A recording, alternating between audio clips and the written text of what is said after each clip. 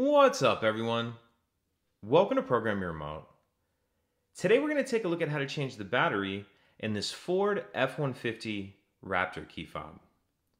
So this key fob is going to take replacement battery CR2450, and I'll put a link in the description box of this video to Amazon where you can purchase these batteries if you're in need. The first thing we need to do is remove the emergency key that's in the bottom of our key fob. That's done by pressing this button here, and then the emergency key will slide out like that. Now if we hold our fob with the buttons facing down and we take a look at the bottom of it, we see this slot right here. What we're going to do is put the emergency key in that slot like this, and then we're just going to push up and pry up on the back cover. So push up, and then pry up like that.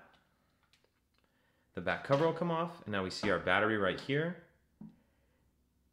And you want to grab yourself a small flathead screwdriver or even something like with a point on it just to help us get under this edge and get the battery out like that.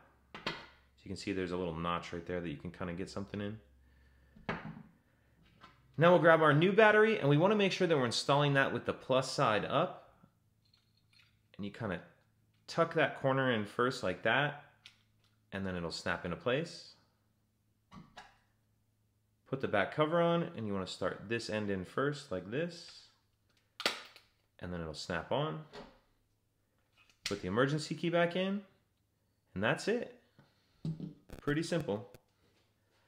If you have any questions, please let me know. If you could take a second to like and subscribe, it helps us out, and I'd appreciate it. Thank you.